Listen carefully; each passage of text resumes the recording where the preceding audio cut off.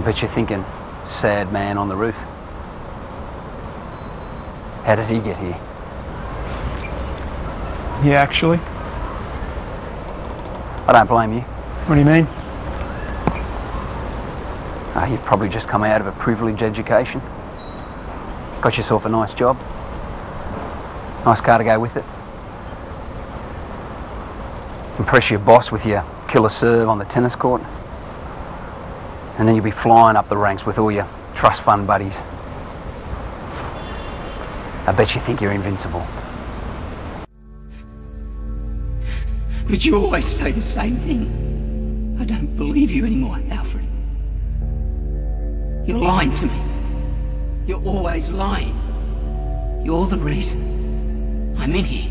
It's your fault, not mine. I should never have listened to you. Leave me alone. That was the day we assaulted the Magic Academy of Harmonia. There was an older wizard who denied A traitor to the realm. Those were the king's orders. Yes, I understand.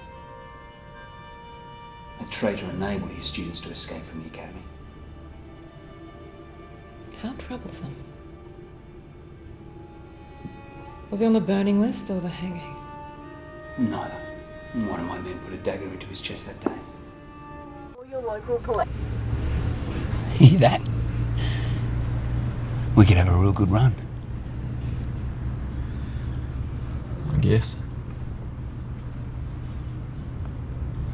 Did you have to kill him?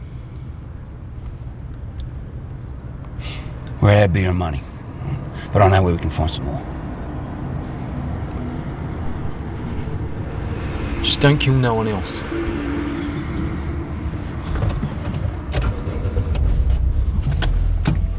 It's my problem. It's never about your problem, is it? No, it's not. Here I go again. Sarah, it's not. Don't hang up, don't. Because I'm just trying. Please, Sarah.